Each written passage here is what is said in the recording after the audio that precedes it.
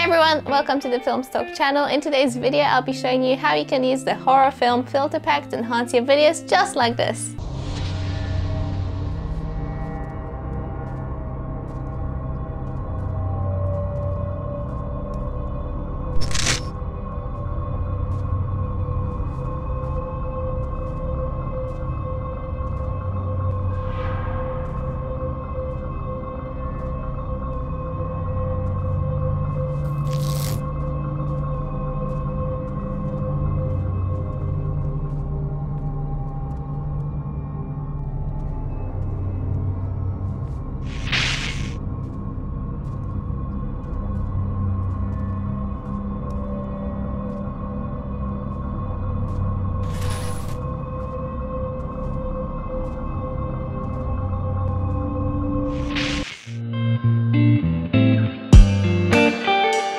So here we are in the Wondershare Filmora video editor, and as you can see, I already have my project here on the timeline and it's been fully put together.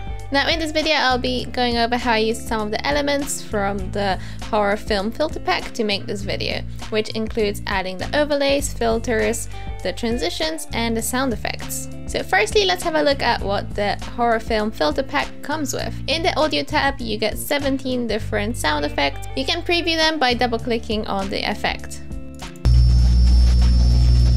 And once you're ready to go back to your timeline, just click back on it. In the effects tab, you get 6 filters, which are the top 6, and you get 18 overlays with different effects. Again, same as with the audio tracks, you can preview them by simply double clicking. And lastly, you get 8 transitions, which are these sort of glitch effects.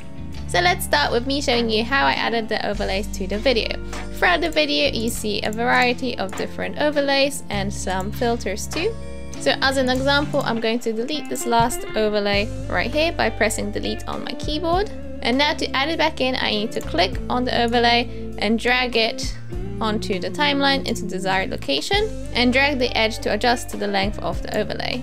Now you may have noticed that there is another overlay on top of it. It's actually from a different pack, the doc and cinematic intro pack, and what this basically is, it adds the black lines on top and bottom of the video, which you do see in some of the overlays, for example this one and this one here, but not all of them. So if you do want to achieve that effect, this is a great pack to get it from.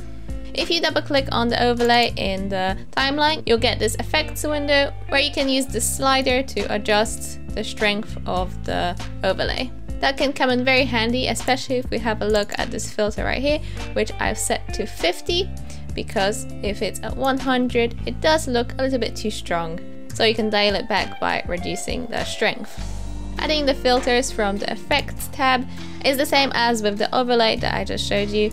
You simply click and drag the filter onto your timeline. Next, let me show you how simply you can add the transitions. So as an example, let's use this transition right here, which I've used to make the transition from the filter into the overlay a little bit smoother. I'm going to delete this transition by pressing delete on my keyboard, and to add it back in, I'm going to go to Transitions tab and click and drag the transition into the desired location. You can also click on the edges and drag them in and out to adjust the length of your transition. Lastly, to make the transition look less out of place, I've added a sound effect underneath,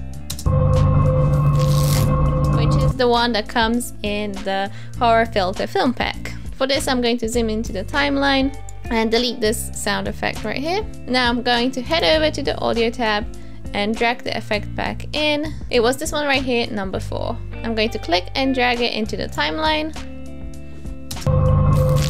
Now, right now, I think it's a little bit too loud, so in order to fix that, you can either double click on the sound effect and you can reduce the volume using this slider over here, or you can use the slider on the timeline and it will bring the volume up or down. You can also change the pitch of the sound effect. So if we make it lower, you'll see that the effect sounds deeper. And if I move it higher, it'll have a more higher pitch. So there's a little bit of customizability that you can get on these sound effects too. You can also add some fade-ins and fade-out to make it a little bit smoother, but I think this sound effect is a little bit too short.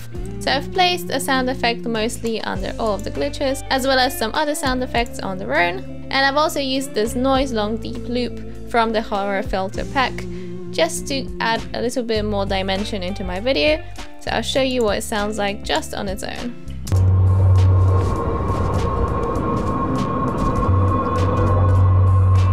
I think it blends really well with this horror atmosphere just to add some more suspense.